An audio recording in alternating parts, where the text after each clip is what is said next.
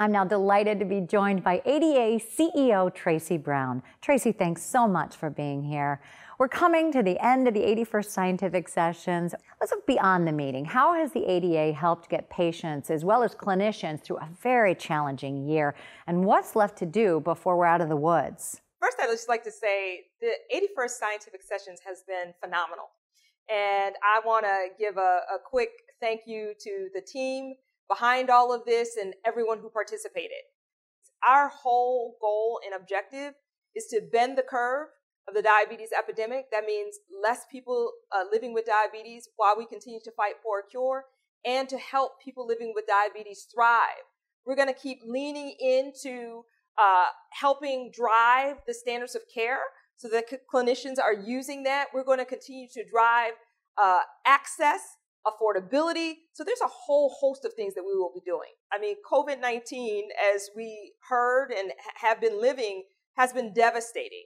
We still have a great amount of work to do as it relates to the research and the linkage between COVID-19 and diabetes. We have a huge body of work to do around the inequities that COVID-19 has exposed. So around a cure, care, cost, cuisine, food, and community. What's been the role of ADA in advocating for diabetes patients during this time? What have and will be the ADA's priorities here? The ADA has had a very large role in advocating for people living with diabetes, particularly during this COVID-19 time. Advocacy has always been a core part of our mission and what we do.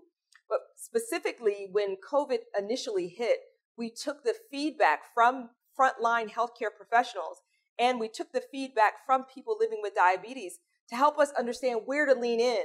We did things like getting an emergency waiver, working with CMS to get an emergency waiver to use CGMs in hospitals.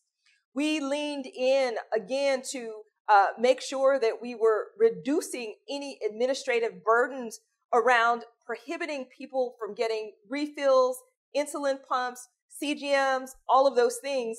And then finally, we've continued to lean in from a food and nutrition perspective, trying to drive policy changes as it relates to SNAP. So a lot of good work that has been done through this COVID-19 pandemic. Again, diabetes was an epidemic in this country well before the COVID-19 pandemic. We are going to continue to advocate. We are going to be focusing on food and nutrition, insulin affordability, and continuing to advocate around research and innovation. What about the future of diabetes care? How is the ADA pushing for better health equity? Better health equity, again, is going to come through our Health Equity Now platform. The American Diabetes Association is going to continue to lean in and lean in hard. We've got to take down these barriers. We have a health equity bill of rights, 10 bill of rights that people living with diabetes and, quite frankly, all Americans should have access to. We're going to continue to lean into that.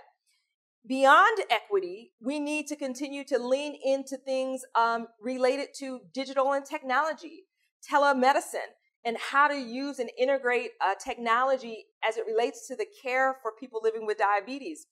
And we're going to continue to just make sure that we are leaning into things like precision medicine, personalized medicine, personalized care. This is where the future is going. Our goal is to help people living with diabetes continue to live their best life right now, right today, while we continue to fight for a cure. Any final messages for Scientific Sessions attendees as they head back out into the real world after the virtual meeting? A message that I have for all who has attended the Scientific Sessions, our 81st Scientific Sessions, is first and foremost, thank you. Thank you for what you're doing. Thank you for how you're contributing. And now we must continue to drive action. We talk a lot about you get 1 point for saying, 9 points for doing.